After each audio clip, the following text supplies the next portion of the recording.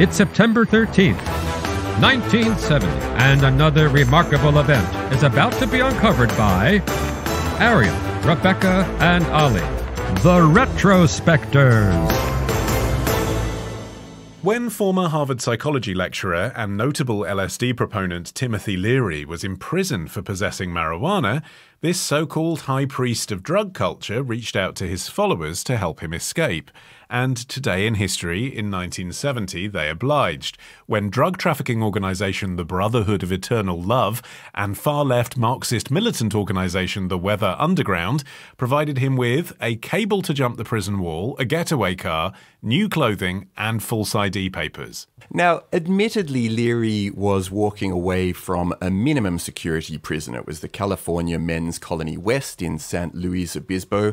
But the escape itself was at least kind of spectacular, because Leary hoisted himself up onto a rooftop, over a telephone pole, shimmied along a cable across a prison yard, and then over the barbed wire, and then jumped down onto the highway beyond, where he was picked up by this group of helpers who squirreled him away and took him to his next destination. Yeah, not before he had time to leave a note for the guards containing an amusingly self-aggrandizing passage in which he compares himself to Socrates, Jesus, and the victims of the Holocaust, as well as a newspaper clipping taped to his locker, which was from an article quoting Ronald Reagan, then governor of California, as saying that Leary was not a security risk and should be placed in a minimum security prison. So he had a lot of time to prepare. Funny. Yeah, his little taunting kiss off to the guards. He'd also been training, because he wasn't a young man at the time, he'd been training to climb over a 12-foot chain link fence to get to the highway outside. The weathermen then smuggled Leary, picking up his then wife Rosemary, and they went to Algiers. They went to live with Black Panthers, who'd set up basically an HQ in Algeria, but they found him so annoying that eventually he had to move on. There was a lot of personality clashing, and that began a 2-year wild period of time on the run all over the world. Well, we'll get to what happened next later. I suppose we should, for people who don't really know, tell you a little bit about Timothy Leary, who he was, and why he ended up with a long-term prison sentence for marijuana possession. It's a minor misdemeanor, really, so why did he appear to be public enemy number one of Richard Nixon's presidency?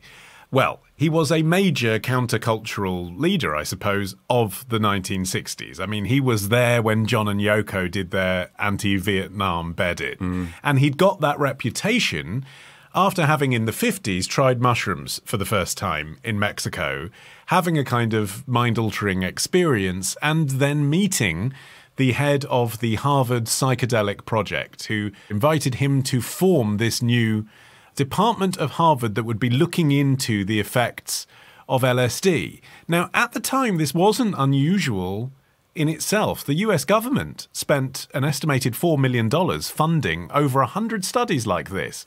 What was unusual about the way that Leary conducted his business at Harvard is that in his case, he and his fellow profs were dropping too much acid themselves for for their work to be considered really credible science. Yeah. And his term as a lecturer was terminated. And there were also implications that he had been soliciting sexual favors from students. And so there were a lot of reasons why Harvard eventually wanted to dismiss him and his colleague Richard Alpert, with whom he'd started to do this research. Yeah, I think it's really easy to picture all of these uptight dons, you know, with their monocles popping out saying, this is most unorthodox. But his experiments were wildly unethical by the standards of today. He also didn't get institutional approval for a lot of the experiments, and he didn't turn up to a lot of his scheduled lectures. He preferred hanging out with his new beatnik friends like Allen Ginsberg and Jack Kerouac. So then he and Alpert basically were sort of forcibly launched into new careers as countercultural gurus. You know, their high-profile experiments and then also high-profile firing had attracted the attention of wealthy patrons, which enabled them to set up their own private research facility. Yeah, and one of those facilities was Millbrook in New York State, outside which the FBI first started investigating him. They used to strip search his guests on their way into his compound. So they knew, and the police knew, that this countercultural figure was, from their point of view, essentially dealing hard drugs. But they were finding it hard to pin anything on him, and they kept arresting him for things like marijuana possession. What was obvious, really, was that powerful forces wanted him to shut up. He also split up with his brief second marriage, and this is really where a decade of legal troubles begins for Leary. He was first stopped in Texas with a small amount of cannabis and was convicted on several charges. But while that verdict was on appeal, the Millbrook house was raided, and Leary was actually roused from his bed and arrested by G. Gordon Liddy, who pops up elsewhere in history in a fascinating role in the Watergate affair. He was then part of the Dutchess County Sheriff's Department, but basically at this stage, Leary had sort of embraced this career as a full-on showman, you know, love-ins and be-ins and so on. He'd started a church called the League for Spiritual Discovery, so he really had strayed a long way from his roots as an academic. And when he married his third wife, Rosemary Woodruff, in 1967, the event was actually directed by Ted Markland of Bonanza fame, and all the guests were on acid. I mean, you can put, and all the guests were on acid at the end of pretty much everything that he was involved in at the time. Exactly, but yeah. Leary's often credited with coming up with the hippie slogan, you know, the turn on, tune in, drop out, which he did say in an address to 30,000 young hippies at the Human Bee Inn in Golden Gate Park in 1967. But he actually said he got the quote from Marshall McLuhan. But even so, he was very much associated with the whole countercultural movement. Did the drop out mean drop out of the draft? Or did it just mean drop out of, like, mainstream conventional culture? life, I think, because there was a point where Leary was talking about himself before he started doing mushrooms, and he described himself as being a robot living the life of a middle-class drone, you know, drinking heavily. So it was that kind of suburban living. And I think that's what really frightened the Nixon administration. Richard Nixon called him the most dangerous man in America. But then the question is, if he was the most dangerous man in America, how did he end up in such a low-security prison? The reason is that he manipulated the psychometric tests given to new inmates, one of which was literally the Leary interpersonal behavior inventory. So good. He had come up with it himself. You know, that had been his specialty before he got into LSD and psychedelics. He was doing psychometric testing. He knew what the answers were in a way that got him landed in the lowest security penal colony that there was. The thing is, it's tempting to look at that rhetoric, the most dangerous man in America, especially coming out the mouth of someone like Nixon, from this perspective and be like, how ridiculous, how uptight they were.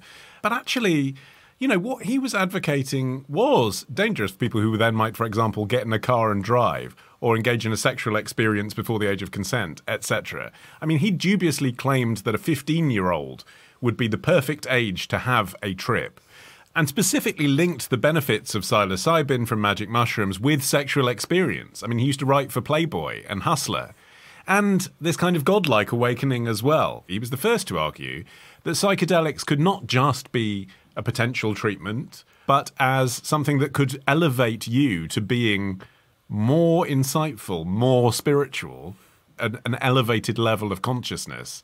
And that is a dangerous thing to tell children. And the Brotherhood of Eternal Love is actually a really good example of how something so utopian and idealistic can actually become something quite horrible and scary. It had started as a hippie commune in the mid-60s in Orange County. And their whole thing was that, you know, they had a passion for promoting psychedelics. They genuinely believed that it would improve society and the world. The problem was that they wanted to flood America with drugs, which meant that they ended up becoming a drug manufacturing and distributing network to the point where they were eventually nicknamed the Hippie Mafia. They were, you know, a criminal organization by this point, and it had all started from this place of, you know, we need to spread these drugs, and that very quickly became we need to make and sell these drugs. And you can see how all of this adds up to a worldview that was very different to that of the leader of the Black Panther Party, Eldridge Cleaver, who Leary encountered once he got to Algeria and quite quickly fell out with after he arrived there. So he ended up going to Afghanistan.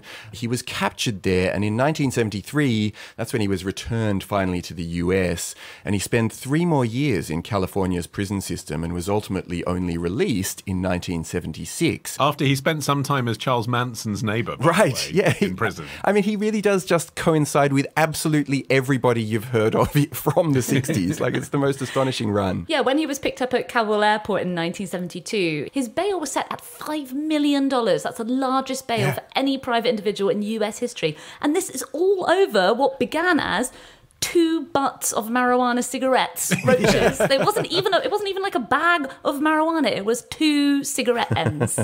Yeah, once he finally got out of prison, the last 2 decades of his life were sort of divided between his home in Beverly Hills and the campus lecture circuit. He also tried comedy clubs too. Yeah, including this sort of bizarre touring double act with G. Gordon Liddy, who you mentioned earlier. He arrested Leary when he was in the sheriff's department. He then later went on to become one of the Watergate burglars and then a right-wing radio host. So they would go around together offering their opposite opinions on every subject under the sun. He was fascinated with the internet. He called the PC the LSD of the 1990s, and he kind of reworked, I mean, he'd sort of lost his edge by this point. He reworked his famous catchphrase as "turn on, boot up, jack in." And at the end of his life, he started to get particularly interested in the kind of interface between drugs and technology and death. He actually said, "I'm looking forward to the most fascinating experience in life, which is dying. You've got to approach your dying the way you live your life, with curiosity, with hope, with fascination, with courage, and with the help of your friends." He also approached it must be said, with a hell of a lot of drugs, because he actually set up a website all about his death, which was Leary.com. And there he greeted visitors cheerily with the records of his drug intake, which at this stage mostly consisted of cigarettes and coffee and wine, but also included marijuana, cocaine, nitrous oxide, and a not immodest list of pharmaceuticals as well. Yes, he kind of developed this obsession with assisted suicide, basically, planned death, although actually he died peacefully in his sleep of cancer in May 1996. He did have one of the most fun post-death Go on. stories that we've ever covered. Do you know what happened to his remains? So part of them were given to Susan Sarandon, What? who was a fan of his, Okay. who took them to Burning Man and drank them in a toast to him. And the remainder of his remains were blasted into space with Star Trek creator Gene Roddenberry. Oh, wow. I just think he would have approved of every single part of that. Tomorrow. At the time, the cannons that the British were using were really, ferociously inaccurate. Ditch the ads and get a Sunday episode when you join Club Retrospectors. Patreon.com/Retrospectors.